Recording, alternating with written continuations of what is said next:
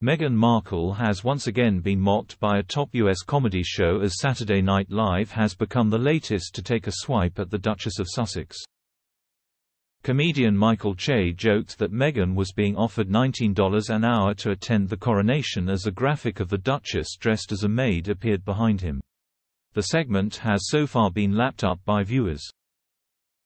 Appearing on SNL on Saturday night, Che said, "It was reported that the organizers of King Charles' coronation have officially invited Meghan Markle.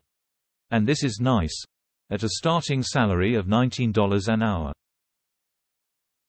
The studio audience erupted in shocked laughter as viewers at home said the segment was hilarious.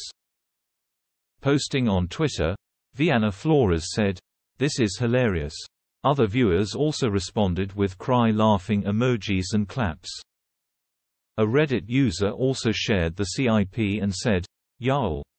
Hollywood is laughing at them." But not everyone was too impressed with the segment.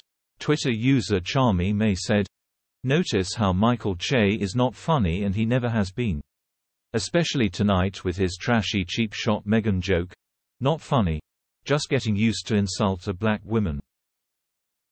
Apologize, retract. But it's unforgivable. It's not even funny. Just rude." The SNL swipe at Meghan Markle is the latest in a series of viral jokes made at the expense of the Sussexes. The popular comedy cartoon South Park shredded the royal couple in a brutal parody episode.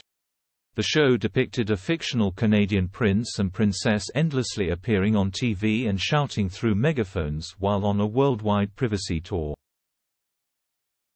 A spokesperson for Harry and Meghan said the episode was boring and baseless after it was reported that the Sussexes were upset and overwhelmed by the show.